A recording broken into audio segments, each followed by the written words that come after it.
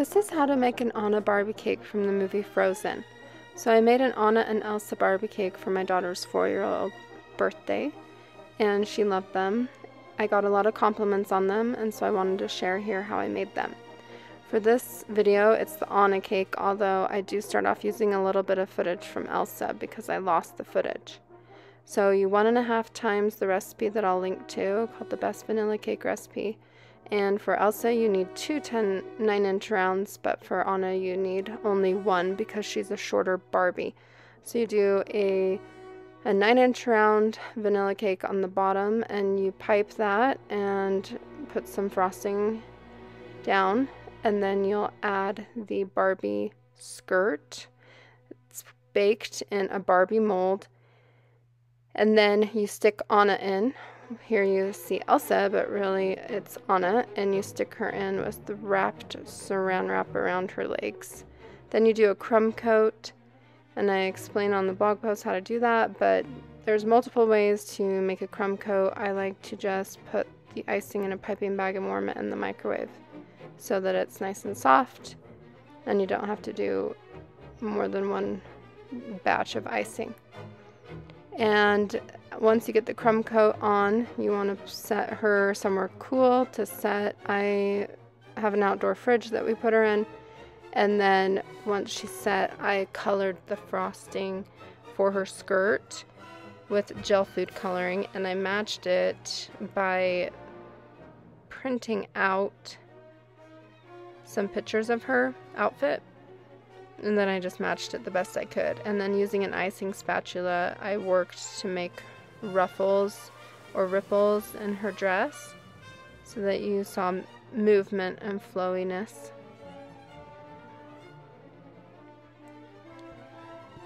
I did not ice her back because I was making a cape.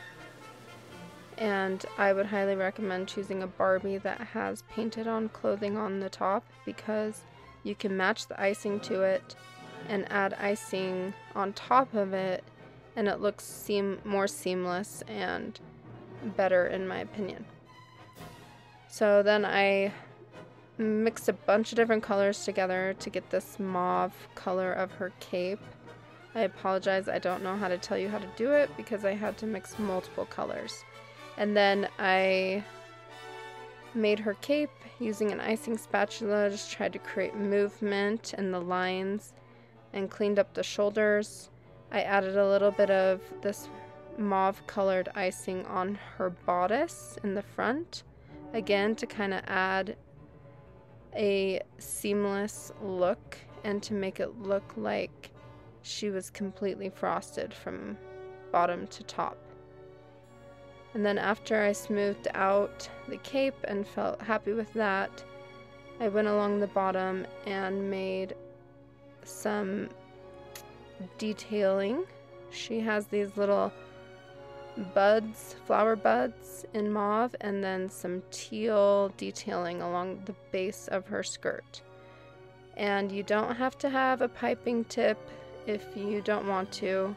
I use piping bags, and then I just cut as small or as large of a tip as I need using the piping bag when I'm just doing this kind of straightforward piping. And that's what I did for the teal detailing. And at times you want to stop and clean up the cake board with a spatula or paper towel, and just pay attention to the details because it makes a big difference. So speaking of details, you might want to have a Q-tip or toothpicks. Here I'm using like this little sucker stick that, I mean, it's clean, but it's just like some random thing I had in my baking supplies to kind of clean her up. And the more detailed you can get, the better, and the more realistic it looks. I also used black writing gel. It's like a cake gel, and I used that to add detailing to her cape and her neckline and her bodice, and it made a huge difference. So after she sat in the fridge for a little bit and that mauve and the blue were nice and hard, I went along with this writing gel and added detailing. And that just made the cake come to life. And that's it. So to get the supply list, I linked to all the supplies I used. And to get the recipes for the cake and the icing, you can just go to my blog and search on a Barbie cake. Thanks!